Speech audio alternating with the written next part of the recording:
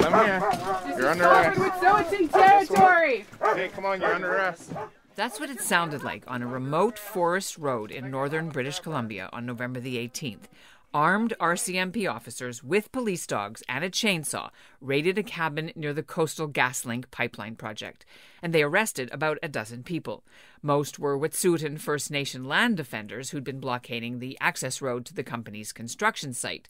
But the arrest footage was filmed by Michael Toledano. He's one of two journalists who were also arrested there at the same time. The pair had been embedded with the activists to document the year-long conflict over who owns the land where the pipeline is being built. The disputed area is about the size of New Jersey, and while some 20 Indian bands on reserves say they want the pipeline and the jobs, the hereditary chiefs in charge of land outside the reserves do not. Michael Toledano was there filming the blockade for the CBC, but he wasn't parachuted in from Toronto. He's lived and worked as a journalist in the area for several years. He's also the grandson of a famous Jewish partisan, the late Moshe Lezebnik, who fought the Nazis in the forests of Poland and was a photographer, as was Moshe's sister, Faye Schulman, who was Toledano's great-aunt. And you might have heard about Schulman. She recently passed away in Toronto, and she was known as the wartime partisan photographer. Toledano channels that Jewish legacy as he recovers from spending 4 days in holding cells. We didn't actually make it to prison. Prison has all sorts of nice amenities like toothbrushes and soap and the ability to call people in the outside world. We were kept in holding cells for the duration. I was denied the opportunity to have phone calls with my lawyer. So I've heard that prison would have been an upgrade from the holding cells we were kept in. I'm Ellen Besner, and this is what Jewish Canada sounds like for Tuesday, December the 7th, 2021. Welcome to the CJN Daily, sponsored by Metropia.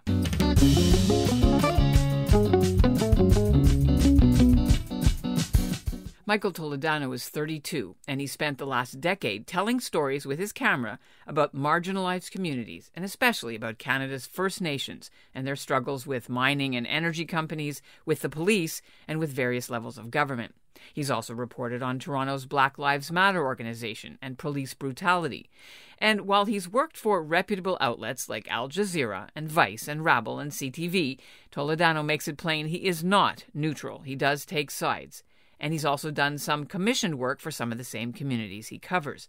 So that could be why someone on social media recently called him an anarchist, and why the RCMP admitted in court they've been keeping tabs on him for a while, although he had never had a criminal record until his recent arrest. Media groups, including the Canadian Association of Journalists, have slammed the RCMP for blocking freedom of the press. And Toledano's been making the rounds of media outlets since his release as he prepares for more court appearances in February to face the civil charges of contempt of court. Coming up, he'll be here to share why he thinks Jewish Canadians have a role to play in this conflict. But first, here's what's making news elsewhere in Canada right now. I'm Rebecca Weiss in Beersheba, and this is what Jewish Canada sounds like. There was some serious Canadian Jewish content on hand in the United Arab Emirates on the weekend to mark the end of Hanukkah. It happened in Dubai on the grounds of Expo 2020, where the Canadian government has a pavilion, and so does Israel. The Emirates are welcoming Jewish culture now since the signing of the Abraham Accords with Israel last year.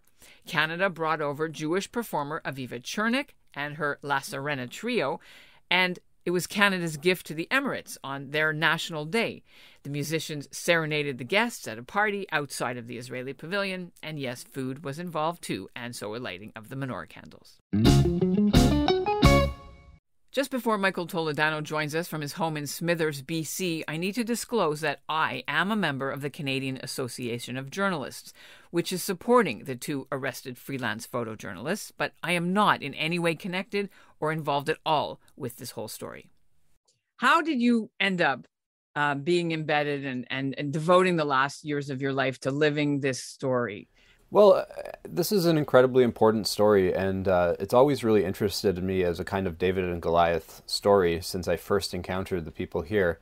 You know, you have a handful of Indigenous leaders, and you have some of the largest corporations on Earth, and there's always been this confidence and this certainty that the Indigenous people here would be, you know, protecting their land. I've come to understand it as, you know, just this massive conflict over Canada's claim to lands in general throughout this province, there's an area of 22,000 square kilometers that the Wet'suwet'en claim as their own, that Canada has no treaty for, no bill of sale for, no formal agreement. So the only thing that has ever made this a part of Canada has been RCMP violence, has been RCMP officers showing up and removing people from their homes at gunpoint. And this is a history that spans back to the inception of the RCMP on these territories. So for me, this is a major story about human rights, not just the environment. Now, on your social media, you've called yourself a white settler and doing this work for various media outlets. How does a nice Jewish boy from Toronto become, embedded as an activist, documenting as well? You ask about how a nice Jewish boy ends up so fixated and interested in this issue. My Judaism is primarily cultural, and I think it comes from this, horrific collective experience that so many Jews went through. My grandfather was a Holocaust survivor, Moshe Lezebnik, and my great aunt was a Holocaust survivor as well. They were both partisan resistance soldiers, and my great aunt Faye Schulman is quite well known as a photographer who documented the Jewish resistance within the partisans to Nazi atrocity. And so I think that Jews, having been through this experience of violent cultural erasure, of genocide, should be able to recognize when it's happening elsewhere and should be on side and in a supportive capacity when they recognize that it's happening elsewhere. I think the experience that Jewish people have had and have survived is not dissimilar in many ways to the experience of Indigenous people in Canada. You look at the residential schools and the mass graves that are turning up. This is, I know that my whole family on my mother's side, my grandfather's children and his parents and his siblings and their families all ended up in a mass grave. There's a similarity there. The residential schools attempted to criminalize and destroy culture, to beat children for speaking their language, to erase that sense of identity and self. And also, we talk about, I know in my own family history, our family home was taken over and occupied by Nazis and turned into an operational outpost in the town of Lenin. And the taking up and dispossession of Indigenous lands so that they can become white homes is similar to me. I think that there's so many points of shared experience, and Jews have a responsibility, in my view, to stand with Indigenous people, in this country who are bearing the brunt of settler colonialism. I think a lot of Jewish people moved out of that experience of trauma and the Holocaust and settled in Canada.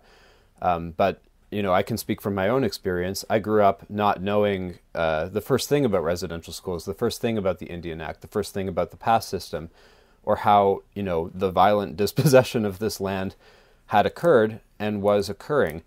And,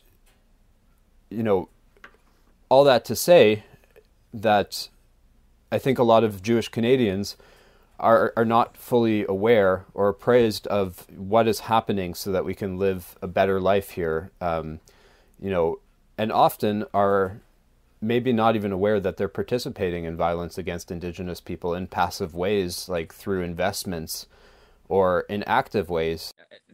How does your family feel about the work that you're doing and the scrape you got into? Scrape, and I say that in a nice way. I didn't mean it as to demean it at all. Well, my mother was, my first consideration, how worried she would be, and I made sure that my lawyer had her contact information so that she could know that I was okay. But if I was held in jail any longer, I'm sure she would have flown out to the side of the country. And she's been attending, rallies in solidarity with the Wet'suwet'en, and she's paying attention to the issues. So There's large parts of my family, I'm sure, that don't see the issues in the same way that I do. But I think that they respect the work that I'm doing and the commitment to telling the story. So coming back to your roots and, being the Jewish reporter there, do you ever experience any anti-Semitism or other things that would be uncomfortable for you from people there? Do they know you're Jewish? Well, there's a lot of, racism and anti-Semitism in the North, for sure. There is the holding cell I was kept in at the Prince George Courthouse not only had blood spattered on the wall, but had swastikas carved into it. A swastika was just put on Nathan Collins' billboard on the highway. And there are, white supremacists in the towns up here that fly Confederate flags. It's such an interesting relationship that, as an part Ashkenaz and part Sephardic Jew, but as a, white person, that I have to whiteness, because I'm experience the world as being white until a Nazi finds out that I'm Jewish. And so I haven't explicitly experienced anti-Semitism, but I have been, shot at by white supremacists who have come to one of the camps and fired off guns. I have been, oddly kind of brought into the fold with a lot of the anti-Indigenous violence that I've seen up here, and been on the receiving end of that, just merely by being out here. And so, if I understand the proceedings, you can't go back. Your trial is in February, and what do you do in the meantime?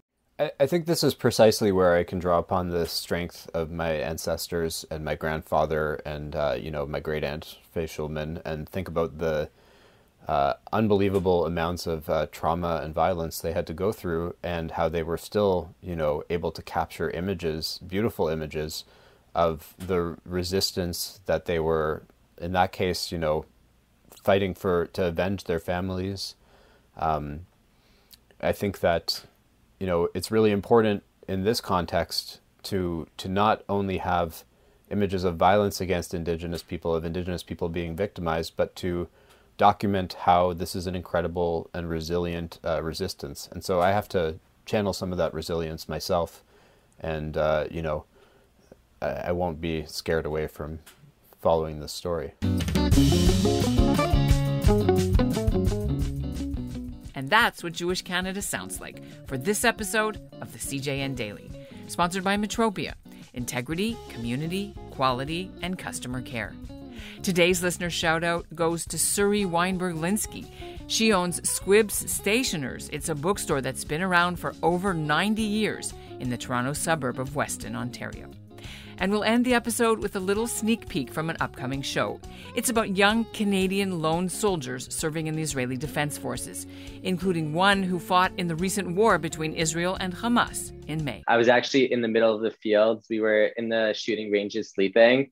And then we get a text at 2 a.m. saying, okay, we need to go to Tzoma Tapuach at like 5 a.m. Buses are coming to get us, which Tzoma Tapuach, if you've heard about it, it's where one of the most dangerous junctions in all of Israel. Lots of shootings have gone down there, lots of stabbings and whatnot.